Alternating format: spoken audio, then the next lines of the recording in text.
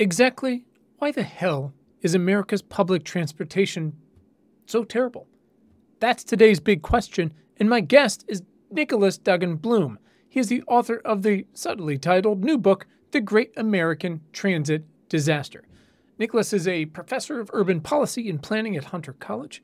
He is the author of a bunch of books, including Public Housing That Worked, The Metropolitan Airport, and How States Shaped Post-War America.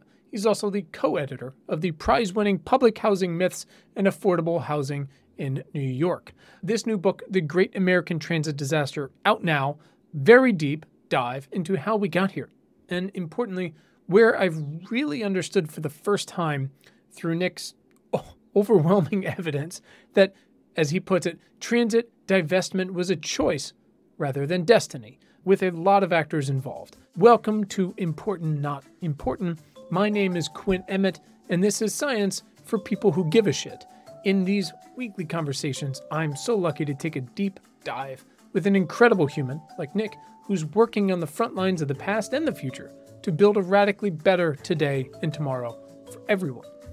Along the way, you and I are going to discover tips, strategies, and stories, and a lot of evidence you can use to get involved, to understand problems, and to undo them, to become better and more effective for yourself, and to help us unfuck this entire thing. So please enjoy my conversation with Nick. Nick, welcome to the show. Thanks for hopping on. Thanks so much. It's an honor to be here.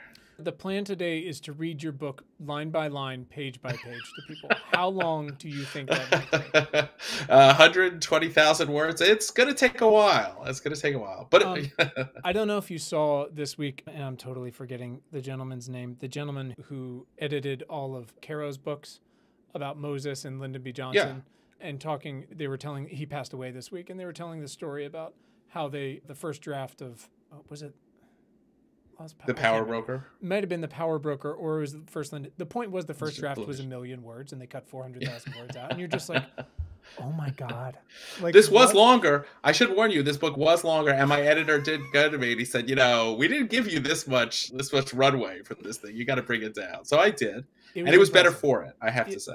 It's fantastic. You showed your work, and that really matters. Look, there's a time for fluff, and there's a time for not, and you got it all out there. I mean, one thing, by the way, why it gets longer is it's 6 cities. Yeah. If you take that 120,000 words across 6 cities, like a lot of like traditional history books, it'll be like one city, and we try to prove everything like with one city.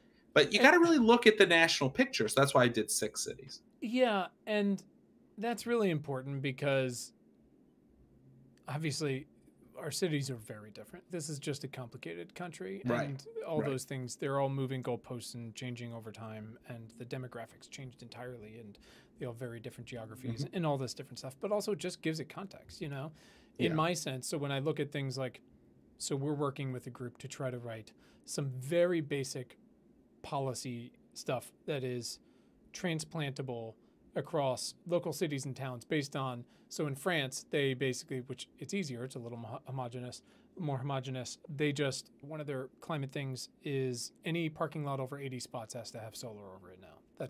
And so we're looking at that going, okay, adapt that to, it's never going to pass federally, clearly, right? And even on the state level, it's tough. But how can we do that in towns and cities, but also look at big box stores? Okay, any roof over this size? Because the centralized solar and stuff is just going to be a more difficult lift. So how do we build these things, but also work on it with transmission so that we can look at these things and go, yes, every city and town is differently and every situation is different. But what is... That's doable. That's doable. You can look at zoning law was the same thing in the 20s. They came up with a kind of, the national government, the federal government came up with a model legislation, and then it was adapted by different states, and then all the local governments followed from those states. So definitely doable to have successful. Yeah, it's just like national how do we give people like I don't want to say like lowest common denominator, but like these are the 10 things you can take to your city council to at least start the conversation, because it's pretty tough for regular folks to walk into these things and say, what do I say? Like what, much less what is the most effective way to get my foot in the door. So anyways, yes, it's helpful to show 6 cities over 120,000 words. I thought it was great. Nick, we ask everybody one question to get started. It's a little ridiculous, but I usually get pretty great answers. So the question is, why are you vital to the survival of the species? I heard you. Why am I personally vital? I don't You got to know. be bold and honest here. Okay. Certainly, this is a clarion call. The last week or two in New York area, for instance, we had just a really frightening wake-up call about, the impacts on our quality of life with the smoke, from the Quebec fires. And, you can look at, not for nothing, but 100 years of auto-oriented, development with very few options for transit really developed in the United States.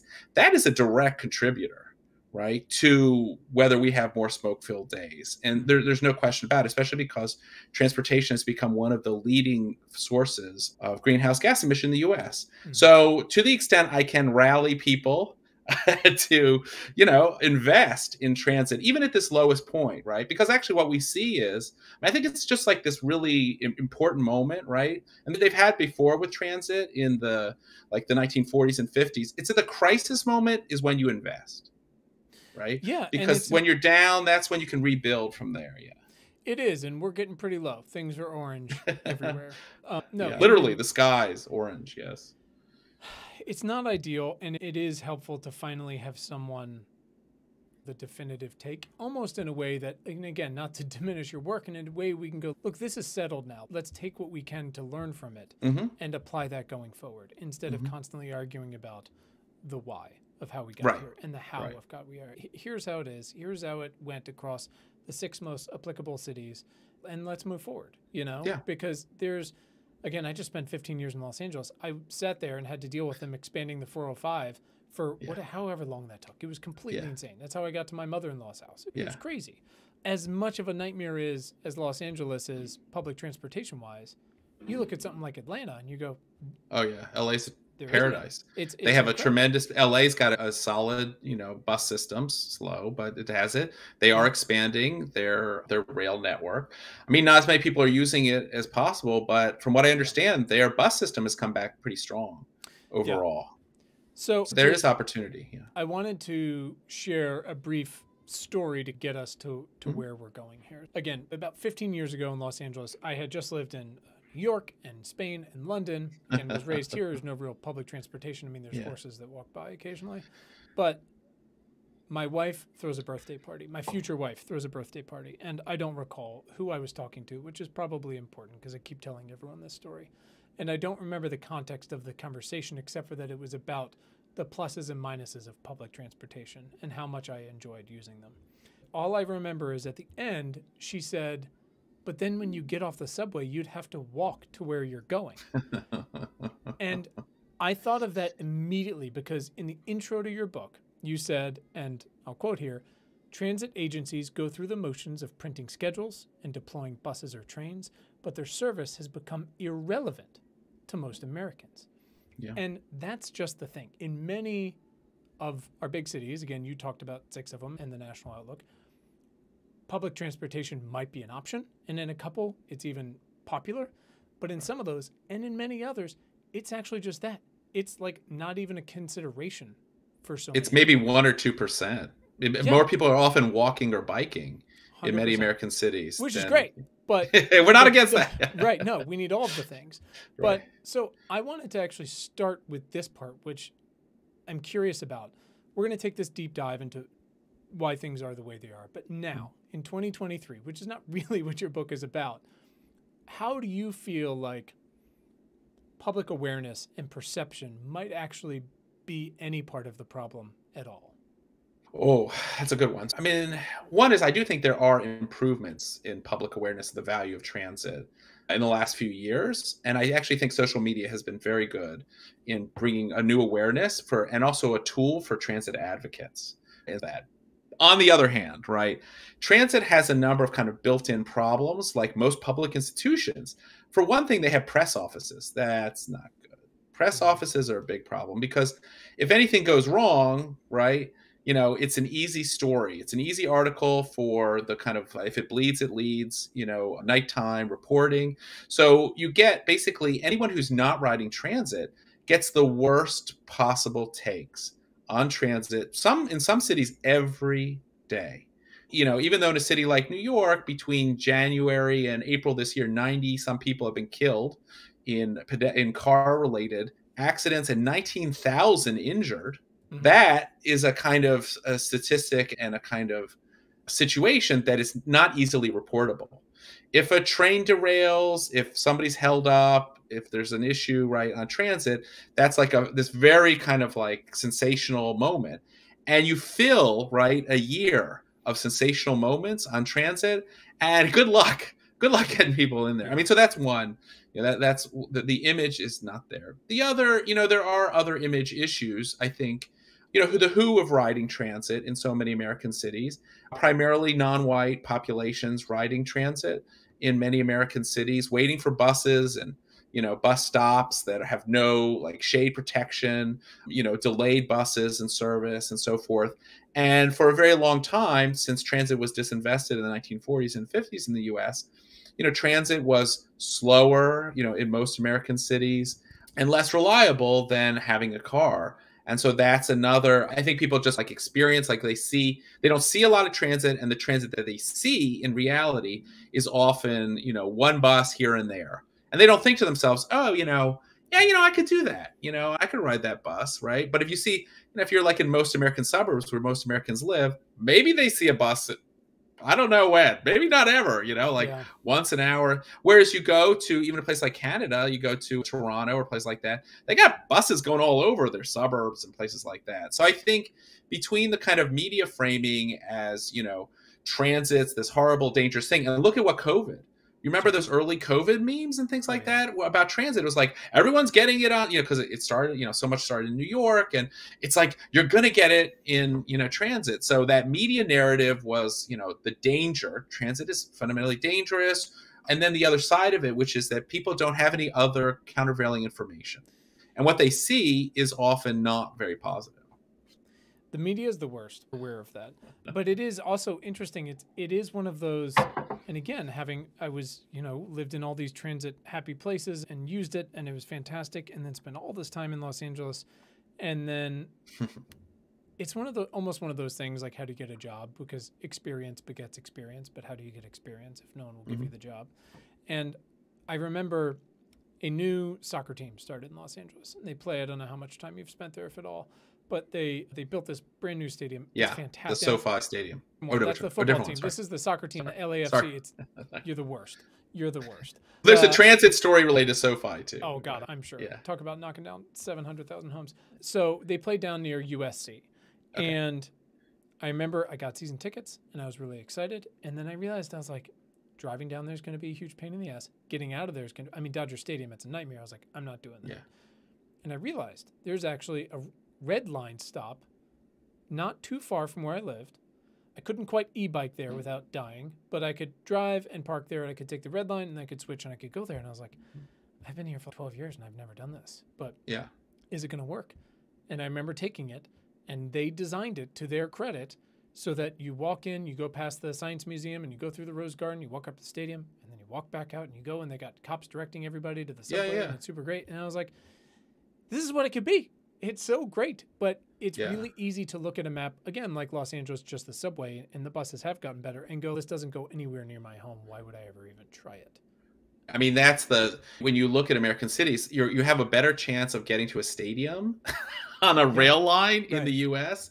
because there is, and that has to do with the politics behind transit, which is that if you're going to sell, a very expensive transit investment, very often it's regional, and it's like most suburbanites never ride transit. So you're like, hey, you know what we're going to do? We're going to run this transit by the stadium, right? Or by this big hospital complex, or, these major sites, even though, quite frankly, although soccer might be better, I don't know how heavy the season is, but you won't get a lot of use on a daily basis. Oh, sure. Football, you get this sort of episodic. Right. But I will say this, baseball stadiums are better. They have actually a lot of games. They are actually pretty good. But the football stadium ones, which you'll just see all across the country, you'll see the light rail running to the football stadium. It's I don't even know how many games that is at home, but it's not many. It's a nightmare. But it can be done. As you point out, it absolutely can be done. You can think about it. It's not cheap. It's got to be subsidized. And that's how it goes. So let's talk a little bit about why this conversation is so important, besides just public transportation is great and driving is a nightmare. anyone listening and killing to the this, planet. right? Yeah, exactly. I mean, anyone listening to this understands that smog, greenhouse gas emissions of every kind coming off tires. Tires, yeah, it's awful. Water pollution just blew through all the non-white neighborhoods with highways. Yeah. Like you said, traffic violence is a nightmare. These are choices we've made. And what you did is you directly took on this idea, and it's legendary whenever you walk around Los Angeles, which is car companies killed this utopian public transit place. And your point was it really was about us. It was about city and state leaders and planners and voters saying, we're not going to do it, and we're definitely not going to pay for it. And I'm very interested in these levers of power, like we were discussing offline, across sort of the portfolio of what we talk about here. Yeah. Because our most effective avenues of change are going to be the same levers. So you highlighted 3 sort of tent poles and then illustrated them across the cities of why things went down the way they did. And I want to reverse the order you've got them in the book and start with white flight. So as far as I understand from your book, and again, you tried to make it pretty clear, transit was pretty darn white for a long time. Yes. And then it became less, and that's seemingly where a lot of these problems began. Can you talk to us a little bit about that? Yes. Before the major era of white flight in the 1940s and 50s, your average transit rider in an American city was a white worker working, maybe middle class, riding streetcars, buses, electric trolley coaches, and so forth. When riding, when we talk about, it's basically the sort of, high point of American transit goes from really the 1880s to the 1920s and 30s.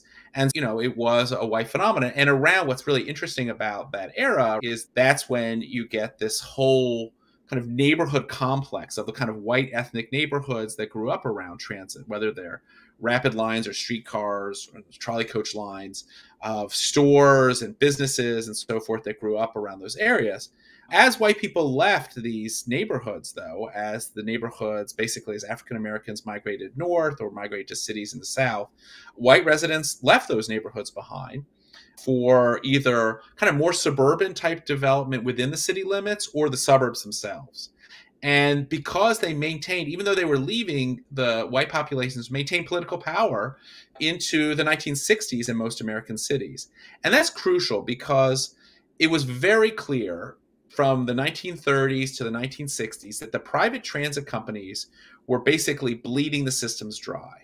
And that the only way to save this whole apparatus of good transit would be to either subsidize the private companies, right? Or basically take over, have municipal ownership, which was not unknown at the time. And the white power structure in these cities during this time basically said, we're not doing it. Right. And the voters, the white voters who were dominant in this period, as there was this era of transition, but it was still white dominated, they had no interest. When asked to vote for bonds for transit, they rejected them.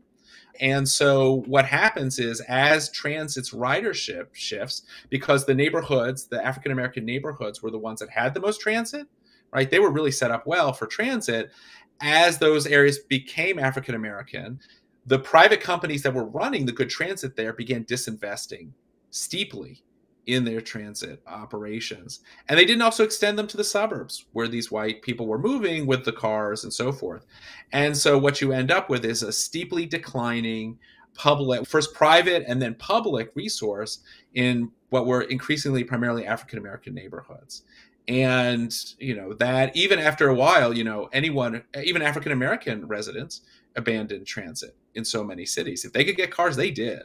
And so that's a really crucial part of this story. And, as neighborhoods were disinvested, you also had fewer riders available in the neighborhoods that had the most transit infrastructure. You can look at I've got these maps of West Side of Baltimore and Atlanta and places like that, which basically you can see that the neighborhoods that had the most riders were the East and West Sides, which had increasingly an African-American majority population. And, between 1960 and 2000, they also lose a lot of their riders too in that period. It's a flywheel, right? And you talked about, and we'll get into how these really were forced to be these pay-as-you-go systems. And, you get white voters and people in power who stop writing it and then refuse to subsidize it. Exactly. And then it starts to fall apart and only black people are using it. And then it becomes just a shittier mode of transportation because it's not kept up with. And so fewer people are using it. And so fewer people are paying for it. And it's still not being subsidized even more. And then you've got examples like I remember being so excited to highlight this point in your one of your parts on Atlanta. Obviously, gerrymandering is not, it's obviously such a huge piece of the puzzle today with everything we're dealing with. And you made this point about Atlanta annexing Fulton County, which was very white, and them not only not building out there, but it effectively added, what was it, like 600,000 new white voters. Yeah, to maintain the white majority, in the city. Yeah. So, and white majority in a landscape that was increasingly autocentric. Because the other part of that is, and you indicated that too, is that in almost every American city, right, these new emergent white, either urban areas through annexation or these white suburbs, right, were areas where the car was dominant. So good luck, right, getting like high quality transit out of drivers. It's very difficult to do, it's a pretty heavy load because their transit needs are taken care of. I mean, their transportation needs are taken care of without transit. They don't need it. And then the city governments in this period were just totally all in on not just highways, by the way. You'll see a lot, you go to a lot of American cities, you see a lot of parkways, right? Or street widening was big in Atlanta. You mentioned that. They recreate either the central cities to be more car friendly, or they create whole areas where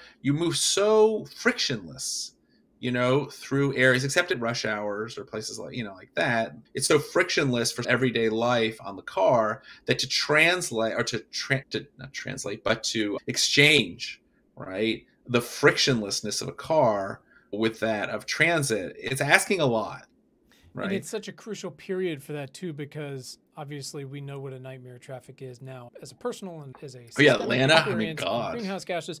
But as you talked about, there were all these beautiful parkways, and then they became like it went from a Sunday drive to we're going to use these for transportation. Great, now we're going to widen them and we're going to plow down even more stuff. And that was the same period when you've got segregation coming apart in some ways and in some cities, but not all of them. And when you're defunding these things, and it's when you integrate transit in Atlanta, people are all, a lot of the white people, I mean, that's another factor. It's not just, the disinvestment itself or movement, but when in the South you had the mandated integration of transit, that's another factor, right? Driving whites further out, right? And the way they protect themselves is primarily through zoning. Right? They create environments which, because of the socioeconomic differences, both then and now, between a large portion of the white and black population, basically create these large, very expensive homes, or comparatively expensive homes. Very hard to serve single-family home areas effectively. Not impossible, but very hard to serve them effectively with transit, certainly not with unsubsidized transit. And so they create a whole world, right, that is transit hostile, I guess I would say. And that helps protect the privilege that white people had achieved in basically, being financed for these new homes and so forth through the federal government and also private enterprise. And it's not just the residential part, which is important, but at one point you described, a relatively early Chicago where, and I think I have the quote here. Again, this sort of stuck with me with my Los Angeles experience, where you said, long neighborhood commercial strips parallel streetcar and elevated lines and stops, with notable clusters as diagonal cross streets, where 75% of neighborhood communities and shopping centers developed around transfer points or terminals of transit routes. Now, I thought about about 15 years where I lived right near Ventura Boulevard in Los Angeles, which I think by some accounts, and it might be a myth, is the longest contiguous stretch of commercial real estate on the planet, I think. Yeah. And there is no protected bus lane. There is no subway. There is no streetcar. There isn't even a protected bike lane. And you just look at that and go, what? Like, how? And there's residences, on either side of it. You've got the hills on one side. But again, you read about what the most effective way is. And this was so much of what the zoning situation was in California the past 10 years is allowing upscaling in transit-defined areas where it already is to try to improve existing systems, which I know you talked a lot about, wasted money on. There's that new legislation allowing for residential development all in those commercial districts. Right. Right. It's pretty linear. That's a pretty exciting one. Yeah, going back to the Chicago, the pre-zoning. Right. And that's what I mean is like I look at that and go, we learned these lessons so early. This should We seem so did. applicable now. But at the same time, then I thought about again your points of, I mean, obviously we need to look. So many of these problems of ours require what I call the kitchen sink approach or a portfolio approach, which isn't just like for hunger. It's not just feed people tonight. It's also draft legislation so there's not as much food waste or the farm bill, all these different things. But no, I was just going to say in this case, it's not just, we clearly need to build new transportation, but we also know how enormously expensive that can be. I mean, you look at the Second Avenue subway in New York and the past 20 years of that, it's unbelievable. Yeah. I mean, you're getting to the which I deal with in the book a number of ways. There's always this, let's build a line. Let's extend out a line and see how that goes, and that'll attract people. But what the history of transit tells you is something else, right? Which is that a line will only prosper, right, to the extent that development can happen alongside it to basically take advantage of this new amazing piece of infrastructure. And that's why actually the Second Avenue extension, at least in 96th Street, was a pretty good investment because you get a couple 100,000 people out of it. So that's good. It's a few $1 billion, whatever, $6 billion that came out, but you're actually getting riders. But you have examples, so many examples after the heyday of transit in our current world, right? Basically, since the federal government started paying for this stuff in the 60s, certainly the 70s, and to today, where basically you have extensions of lines, like really nice. Like, honestly, our light rail lines are awesome and they're beautiful and the rest. The problem is that there's no, like you're talking about the kitchen sink, right? It's, oops, we forgot to zone.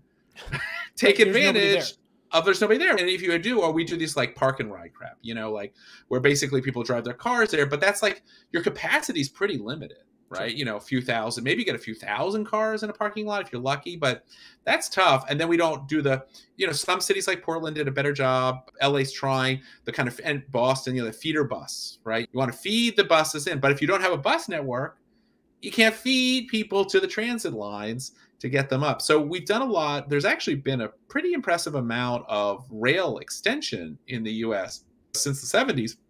Unfortunately, most of those underperform because they often run through like disused rail corridors, or they run through areas that are fundamentally not great transit markets. So you're right. You have to deal with the zoning at one time, right? You have to deal with housing discrimination. You have to make sure that there's affordable nights. By the way, if you build all luxury housing, the studies have all shown this. If you build a whole bunch of luxury housing with parking underneath it, you don't get a lot of riders. You say, oh, it's transit-oriented development. Yeah, it's transit adjacent, as they say. Yeah. But if everyone could just store their car underneath, right, you don't get that many riders. So you have to make sure that there's working class housing as part of that as well. And then the other big piece, the all kitchen sink thing is, it could be a beautiful rail line, but if that thing shows up like once an hour, forget it. Sure. No one's, it's got to be like a 6-minute headway, maybe 10. And like a lot of times a day, if it shuts down at 11, 12 o'clock at night, good luck with that. Well, so you're absolutely right. Yeah. Yeah. And that's one of the things we saw. I believe it was the new Boston mayor who apparently is fantastic. And one of the things I believe, and again, I might destroy this, one of her first things she did was to, I think, keep a lot of the public transit free like they had incentivized during COVID. And that's great on the one hand, but it seems like the more persuasive argument is we just need more of it. Like you said, these things have to come at a max of 10 minutes. Otherwise, people are going, what am I doing here? Free for crap. I mean, it doesn't help anyone, right? I mean, you can offer people free things, but if I can't get to my job in a reasonable amount of time or pick up my kid or, get on and off, right? Free doesn't help, right? That much. I will say this. I mean, I think the fare model, which Boston is working on and some other cities have done, which is like an income graded piece, that, that makes sense. But right, the free fare model works better in a city like Boston, in essence, already because you have more transit that they preserved. That's that chapters on Boston is like, you can talk about free fares when you've gotten to a level of like subsidy that's pretty unbelievable by American standards. And that's the key, right? Because if you're reducing fares, that means it's reduced revenue, so it's got to come from somewhere, or you've got shitty service. So where do you feel like, because again, like you said, it's, we seem to be agreement on the kitchen sink approach. Yeah. There are some places where we're starting to see, like you said, finally in California, some upzoning in a lot of different ways. We're seeing in a few places parking minimums go away, which is very exciting to me. But obviously, this is not a revolution yet, but those are really important pieces of the puzzles. They will have long-term, no, they'll have long-term effects, yeah. Do you feel like you're starting to see more subsidization in local and state places? I mean, obviously, state houses are going in two different directions these days, but the COVID piece was great from the federal money. I mean, that was the only, since the 1970s is the first time we've had significant federal operating support. And, that made a difference for so many people who need to get to jobs and still do. And it's basically saved transit up to this point. And then we do see like California just bailed out Bay Area transit with some important pieces. New York has just bailed out the MTA at New York State. So the states do have the funding, or at least the taxing or other capabilities, congestion charging, whatever it is, to basically put transit on a much more stable basis. So we do see some of that. City government, though, good luck on that. I mean, I think they're headed for such big problems, with downtown real estate values, with the work from home thing and other stuff like that. I mean, I wouldn't want to depend on city governments. And that's one of the problems with free fare so far, is that a lot of this is driven by city councils and mayors who are basically going to be facing major financial problems. So if they can get it, I will say this, if you can get a kind of free fare component, like New York's going to do a couple bus lines with the state deal, great, that works, because this, basically that's money that's covering, right, this experiment. But if you don't have that, depending on city government, will be very difficult. By the way, although that's not to say, a city like San Francisco and Boston, they have had basically local tax revenues which have gone to support transit for decades and decades. And that has basically helped them in the dips and the sort of, to basically not have to cut. Because the whole problem is when you start cutting, that's when people start abandoning transit. Right, is like when you can't depend on it, you start thinking it might cost me 30-40% of my income to have a car, but I need to have a job. And so they're going to do that. And that's understandable. I empathize with that. Totally. We have so many, again, choices that have compounded on choices, often on purpose in this country, to create systems that are very harmful and inescapable. Most important being number two there for a lot of folks, right? Whether it's food or air pollution or heat or whatever, or healthcare, whatever it might be. But sometimes there is an alternative, and sometimes that alternative is then I got to get a car, but it's incredibly unaffordable. Now, you have to pay for parking. $700 is the average. But the point is, for some people, it's either I don't have healthcare or I do, especially in these states that won't take the federal Medicaid money. But in most places, you can figure out some version of the car thing, or you don't, and you see people working. And this is my thing that's, you're totally right. This office commercial real estate thing is going to be a nightmare at some point. I mean, I was just looking at numbers this week that said in some of these cities, it's like 25-35% vacancy rates, which is incredible. Right. They're going to reassess all that rates property. Are double what they were, et cetera. Yeah. But there's also huge numbers of people, though, that need transportation that don't work in these big office buildings. Yeah. Right? They're in service jobs and things like that, and these hourly jobs all around cities that require things like this. Go ahead. There are other institutions that can take a role in this. Cities obviously don't have a lot of money, but most American cities, the biggest employers now are nonprofit hospital and university systems. And I would say nonprofit in quotes. Yeah. They somehow have millions of dollars for their executives and so forth. Sure. And what they can do to support transit in this case, a lot of their service workers, like you mentioned, and there are some that do it. MIT does it. The universities in Pittsburgh do it. There are other cities. They can buy transit in bulk. That is passes for their workers and give them to them for free. Because currently the transit benefit, it can be used for parking or transit. Your $300 a month tax-free withdrawal, it can be used for parking or transit. So you know what a lot of these institutions have done? They've built massive parking complexes. Yep.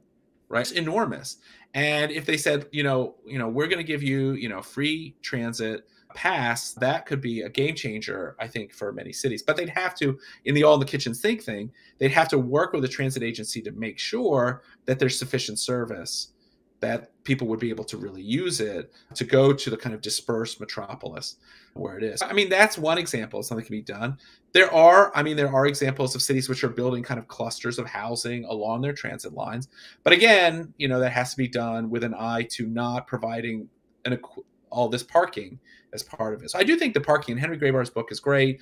I think the parking component is crucial. If you provide you have subsidized cheap parking competing with subsidized transit.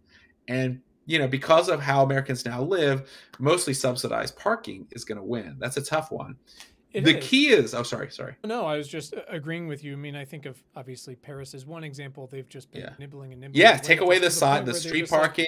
Because it really is supply and demand on all these different fronts, from the public transportation to parking to highways to housing and all these things. And if you make it difficult, you can drive. Yeah, if you got to make it worse and worse, and you also got to sit tight when people scream. Yeah, because what's going to happen for a long time. I remember. Oh God, what was the transportation commissioner when I was there? Khan, I believe. Janet City Khan. Yeah. Holy shit! Were people so mad at this woman? Yeah, I mean, oh my God! And now look at it. I mean, they've made just enormous. Obviously, congestion pricing has taken like 20 years to get going, but they have. It has made a difference what they've done. It has, and we still have millions of like on-street free parking. And if they start pulling that or charging for it, you can fund transit easily. And some studies have done you could easily fund transit with that. So those are, but it will take a kind of political courage that is difficult for people who have to answer to voters. But it also is going to require, and this is again something I harp on a lot. Like the subsidies part really sticks with me because among the many things I try to help our audience understand when they say, what can I do? It is often to start with understanding what we subsidize and to what extent. And on the other hand, the costs we still and historically just steadfastly refuse to even calculate, much less pay. So Massachusetts, there's a study from Harvard Kennedy School. Was it $64 billion a year in auto-related costs to the whole system of maintaining auto infrastructure? I mean, I don't, but it's a massive. The pollution part and the externalities. Like we refuse to calculate externalities for anything we do. I mean, that's why the SEC has taken so long on making one single rule about this stuff. So I wonder because, as you pointed out, San Francisco and Boston and New York, imperfect, obviously, but there's some examples there of maybe some things we can learn from as far as what small or big cities, hopefully subsidized by the state, because like you said, city councils can be a nightmare. What are transferable lessons there that we can use as we try to pick this thing apart? Like, I mean, where is effective? Where do they come from? Yeah. So I do think that the transit advocates in those cities pretty early had a very good idea, and they stuck to it, of what transit offered in terms of social equity, or basically that was a really important. Like you talk about New York, right? The subway is a form of transportation, but it was also a form of reform, which was, we want to get people out of the tenements, right, in horrible conditions. So we're going to build this subway. We're going to subsidize these private companies to basically get people out. And, that's crucial, right? So have a vision, right? And the same in Boston, the idea was like the working class needs this. We have to basically subsidize it to keep, because most people can't afford a car. That's back in the 1920s. And San Francisco, of course, had left-wing movements that were very important, almost, the sense of like the greater good that would be served by basically destroying the private transit company with a public alternative. And so they had that. They also were unapologetic. And this includes both transit advocates and politicians that, paying for this out of a sales tax, a property tax element, whatever it is, or state tax, that this was just the cost of maintaining these systems over time. You never should apologize for this, because the numbers sound big, like millions here, right? In the aggregate, they sound big because you're serving many people across in one system, and they aren't dispersed and things like that. But the truth is, they were, in these cities, transit has never been one of the big cost factors compared to schools or policing or whatever else these cities were doing. So I do think you have to be unapologetic. I think you do have to compromise and make deals very often with the suburbs. So sometimes you do end up with systems which, maybe it's not exactly fair. Suburbs do get something in it, but then the city gets that funding. But I do think aiming for what's really important is operating funding. And I think that gets often overlooked because, this whole idea of building the shiny thing, it attracts city leaders, it attracts suburban leaders. Oh, this like fancy line, whatever. But what matters most in my telling, and I think of my research and my findings, is does that bus show up or that tram show up every 5 minutes? And it can be the oldest damn tram you've ever seen, right? You go to Boston, they're running like 1940s, 50s equipment on this one line, the Mattapan line. You just keep modernizing it. And like in San Francisco, they ran these old trolley coaches. Boston, when I lived there years ago, there were old trolley coaches, like the electric trolley, like electric buses, which are now hot, right? Sure. These have been running for almost 100 years in some cases. Don't tell anybody. It's super old technology. It's super old tech. That's the key. It doesn't have to be fancy. It just has to be there. And there's nothing worse than like a cold night and the thing doesn't show up. And you know what? If you got to wait outside for a cold, beautiful, light rail line, nobody wants that. And that old bus shows up and it, goes along like a July. Who cares? Get me there. That's what I want. It can also be, and that's operating. And I understand. And again, having been in New York, and I was in London when they started congestion pricing, like I was a Forrest Gump of bouncing around all these places trying to pull it together. Yeah. Los Angeles gets the Olympics, and they go, how the hell are we going to redo all of our transportation in time for this?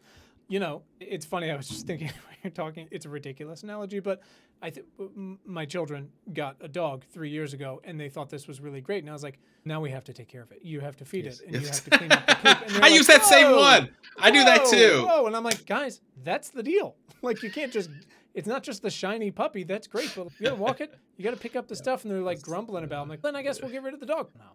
So mine is it's the amount of time to build it is nothing. It pales in comparison to the amount of time you will maintain that system. Yeah, and unless you have a steady flow of money, whether it's fares or usually it's a combination of fares and subsidies, it's not going to work. And it's obviously that balance is going to be adjustable over time, depending on how it's doing and how much maintenance is required. Are cars aging out over a period of time? How does it amortize? Every city's a little bit different because some got light rail, some are underground entirely, some buses. But obviously, the combination is really the key, right? How is it frequent? How is it fair? How is it subsidized? Yeah. And buses, you can get to a decent bus system pretty quickly compared to rail. Sure. And that's why actually I think it's very exciting now. I think everyone should support these bus rapid transit opportunities. I don't know if you've been to Richmond lately, but it's getting a lot of attention for its bus rapid transit. And what does it do? It's got its own lanes for part of it. It's frequent service. It's modern. It's not too. You don't have to have rails. And that is really, that's the new thing. And they also have the density around those spots and workplaces, and that works. Relative to building new lines, it's not as sexy, but man, it really works. I do want to talk a minute because, so a friend of mine is working in government and is responsible for paying out some of this infrastructure cash, of which there's a lot. And it's frustrating because we have all these incremental pieces, and again, there's going to be trade-offs. But you've got Houston getting this $10 billion, I think, highway expansion, right? Sure. And they're demolishing something like 1,000 homes. It's a billion degrees there today. I think it's like $100 billion of the infrastructure deal is going to highway and bridge programs, but it seems to be based on these old models and these old formulas that we haven't adjusted along the way.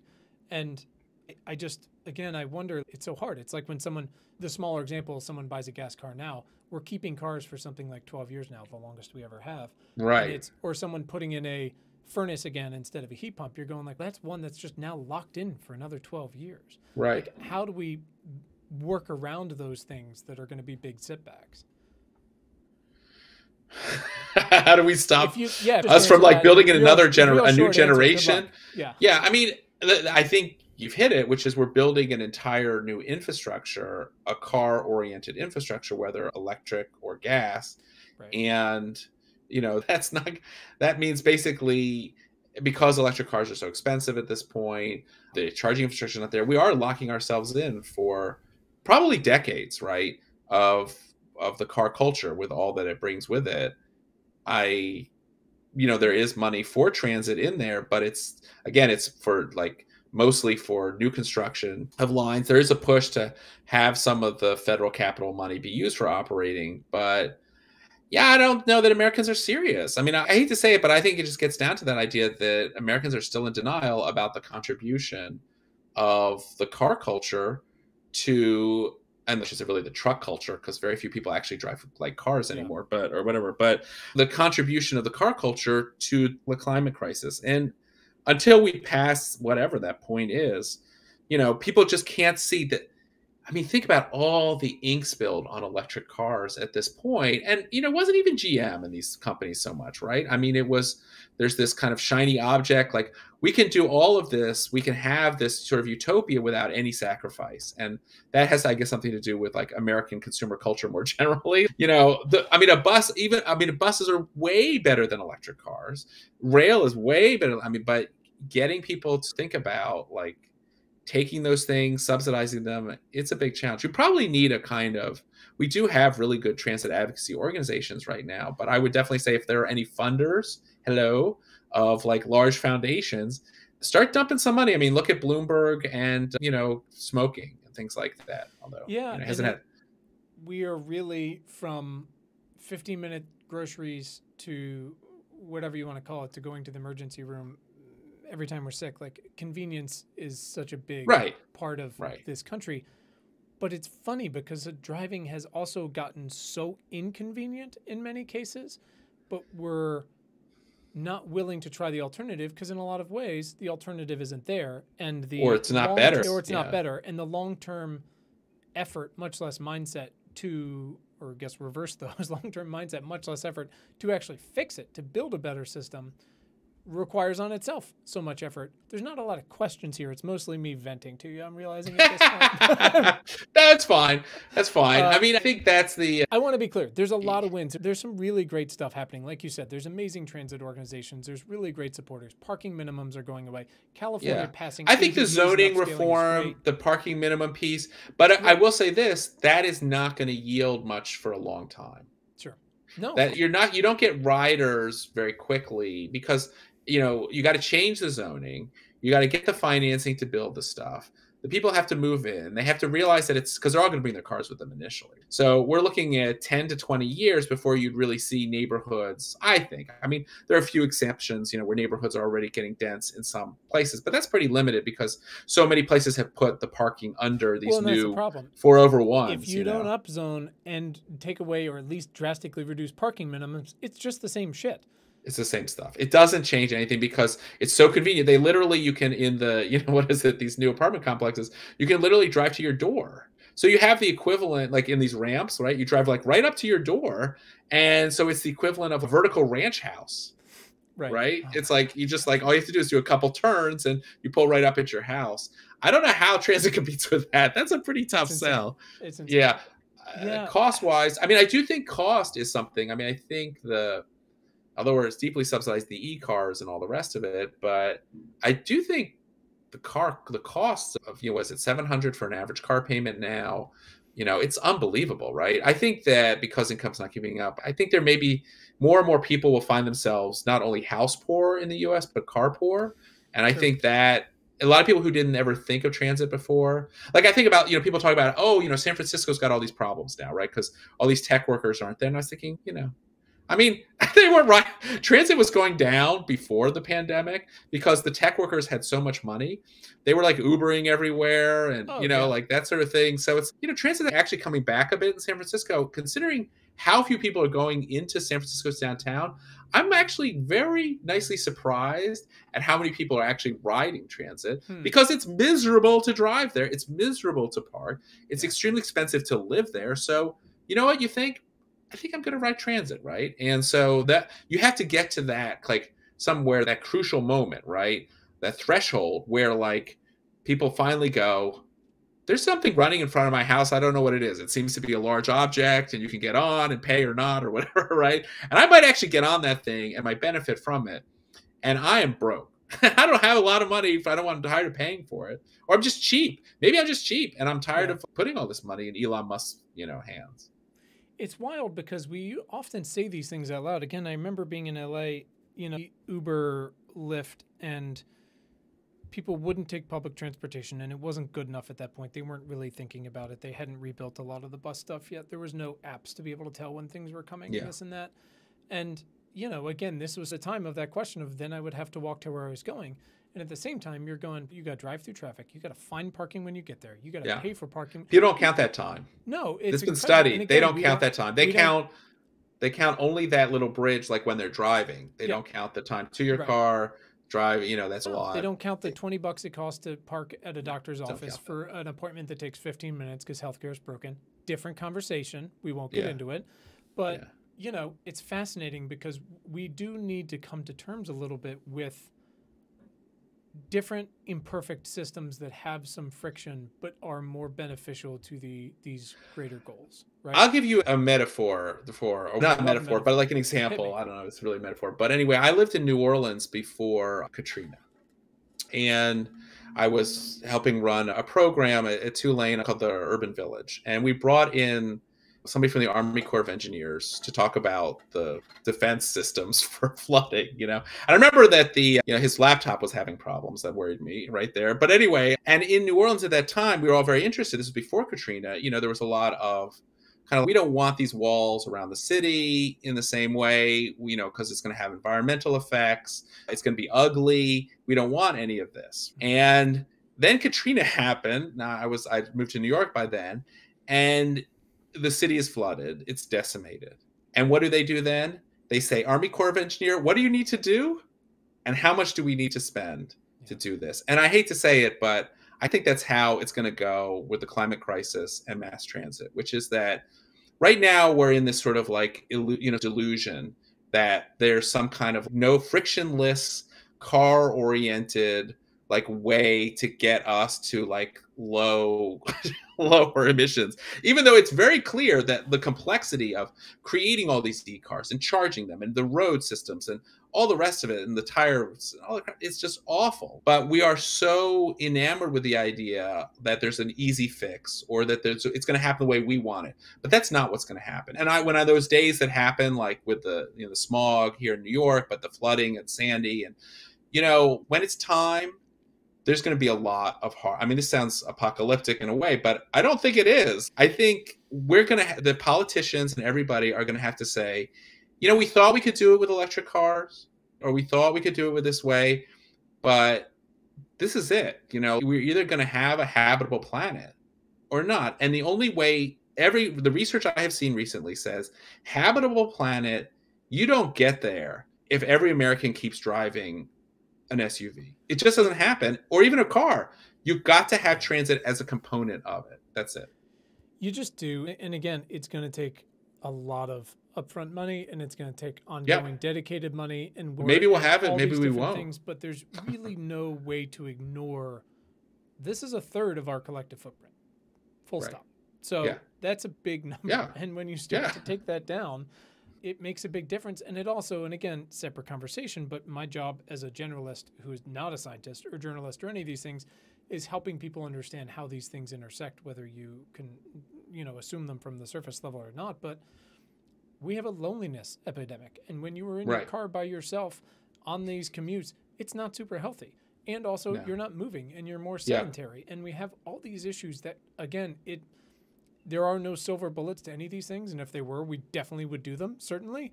But you also want to show people that these are what they call multi-solving level opportunities to improve things on a variety of measures. Yeah, it's very easy to see that all of our pre-existing asthma and other cardiorespiratory, cardiopulmonary conditions made COVID much more fatal here than it ever needed to be. We're an athleisure society that doesn't walk, everyone's everyone's wearing athleisure everywhere, and they're getting in their cars. Also, exactly. Use your athleisure to go to the transit stop and then ride. And that's a hard one. It's hard to break habits. It's hard to break systems. Obviously, these are easier choices for a lot of us than some of us who are otherwise trapped in them. The other piece is, I'll say this is, for people who, what really has worried me about the abandonment of transit, and I ride transit myself, is that you have basically we go back to the racial and social divisions, right? If your world becomes this bubble, right, of, the suburbs that you're in, where you basically don't share space in a way where people are not serving you in a way, like you're actually sharing an experience where they're not just the service worker or something like that. You're codependent. Yeah. I think that, and I think there's some research indicating this, that empathy and your ability to understand what people go through is very different if you actually share space, schools, transit, libraries, Totally. like that. And we're not a terribly empathetic society. So I would say there is potential in transit for all those folks who are interested in a more just society, that, riding transit will definitely bring you in contact with people who you maybe don't have contact with every day. And that might be a good thing. Might not be a great thing always. It's not always a No, great it's thing, not. but They're all imperfect, but it's 70% of yeah, the reason I send my kids who are just wildly privileged to public school, because I'm like, yeah, good luck. That's life. That's what it's like out there. yeah. Same reason my 10-year-old wants to be a paleontologist. I was like, that's great. And I'm so excited for you, but you're going to be a waiter first, because you need to learn how to be in the How the ship, world and you got to works. learn Yeah. how to like literally work for your money. Yeah. And yes, sir, no, sir. I'm sorry, Yeah. that wasn't hot We sound next. grumpy, I guess. I guess we do sound a little like grumpy dads in the, I mean, gotta work fully your that guy. But again, like I said, this has turned go ride the into bus, all right? fewer questions. That's right. Yeah, go drive the bus. How great would it be if you were just like, I mean, I drive one of those F750 Raptors, but it's fine. No, I mean, look, it is a deeply problematic hole we are in that is very complex. But again, I try to, and the listeners get this, we don't shy away from hard conversations here. There's often fun Yeah. ones. Again, I always use this example. There's a young woman I talked to recently who has, don't even get me started with how this even begins. She's figured out how to use sound cannons on drones, all autonomously linked to push wildfires back. And I was like, Wow. listen, I don't have any idea what you're talking about, but this sounds great, and I hope everybody supports you. That's just insane. It's I talked to these women scientists a couple years ago who are figured out they could use zebrafish to try to fight pediatric cancer, and I'm like, that's great. I don't even know where you buy a zebrafish, much less how you use it for cancer. Yeah. These are incredible opportunities to fix these horrible things. And this is less sexy than those, but at the same time, it fundamentally applies to so many pieces of our society, which is an opportunity. We could tax zebrafish. I mean, that would be like congestion. They need to start paying their fair. Congestion zebra. Like, there's too many of the. All the zebrafish moved to Texas because they didn't want to pay income taxes. It's a nightmare. Yeah, no, there is some kvetching obviously going on, but I think it is, though, like your book, to bring it all the way back around. Yeah. It's important to like fully reckon with the bed we've made and why and how, so that we can tear it apart and look at it and go, okay, how do we reverse these choices along the way? Yeah, we still live in a small d democracy, and sure, you have opportunities to vote to put things on ballots, and to vote for people who will support these things. And I've seen it in my own, last few years here. I mean, you look at a state like New York, there's a lot of question whether the MTA would bail out, or the state would bail out the MTA. Sure. And, because downstate, because New York City was so in for the Governor Hochul, you know what? She delivered. Yeah. Yeah. It was a priority. It was delivered. And that's what you got to do. People got to vote. Where there's transit, they need to vote. And where they're not, we'll hope. But it's one of my favorite organizations, is run by a friend of mine, Amanda Littman. It's called Run for Something. And all they do is recruit and support young, progressive state and local candidates, essentially. And often it's the people who have experienced these things the most. They have been a nurse, or they are people who need to ride transit so they can speak to what that experience is and why it matters. And what happens when you start to put those people in office from the ground up? It's not only do they hopefully graduate to the House of Representatives or whatever it might be, but they can start to affect things on a way that you will feel and you will notice. And we always talk about, look, Nick, you're not going to stop the jet stream from slowing down here. But the climate change is the heat you feel on your back. It's the water you drink. It's the air you breathe. And you can actually affect those things. And doing it on the local level and the state level really does matter. Especially for something like transit, which historically has been funded in its operations at that level, right? I mean, it's a tough lift at the federal level right now to get new operating subsidies for transit. But there's definitely, because of the importance of city economies to regions, it's a doable lift. Right. It is. And everywhere is complex and has its own complexities. And I think about, I've got an Apple Note full of 7,000 links and things I'm going to eventually sell to where I am now, which is, it seems like small potatoes, but we've got the city of Williamsburg, which is not very large. It is surrounded by an area called James City County. It's integrated with the world's largest open air museum, Colonial Williamsburg, which is a nonprofit foundation. But 10 feet this way is a state university, the College of William and Mary, Yep. and all these pieces could totally work for transit. It could totally work, and you've already got, again, Colonial Williamsburg is shut down to cars. It's already walkable. You've got the College of William and Mary campus, great. With a pedestrian. It's complicated. But every time you pull a string, you find out more things, which is you can go to the city of Williamsburg and say, where's all your protected bike lane guys? And they go, here's the deal. The largest landowner is a nonprofit foundation, which doesn't pay property taxes. We've got a state university. There's, again, it's Colonial Williamsburg, so there's all these 400-year-old churches that take up land that also don't pay property taxes. They're like, we would love to build those things. We don't have any money to do that. But these are the pieces that should come together, because you go to the endowment of Colonial Williamsburg and say, hey, guys, you want tourism to go back up to what it was before 2008 and 2018? Then you got to start making the entire entity better. You get more college students. You get younger people to work downtown, all these pieces. That's just what universities have a good... I can say, I mean, resorts like Disney and also universities actually have a pretty, in terms of their own circulator systems. Sure. So in some places like Ann Arbor and so forth, I mean, they're moving like a lot of people. Yeah. So there's definitely, you have enough institutional mojo there to basically put together circulator systems that could be very effective. But again, you'd have to do things like make sure that it's not too easy, you know, to drive to the, whatever, the Winn-Dixie or whatever it is there and that sort of thing. But yeah, you could be such a beautiful and wonderful, bikeable, walkable, enough transit for those who need it kind of system. Absolutely. Yeah, it's easy to walk in and show them like a fancy PowerPoint and say, make this 400-year-old town, give it fiber internet and make it super bikeable. Yeah. And that's great. But or put the charging stations in.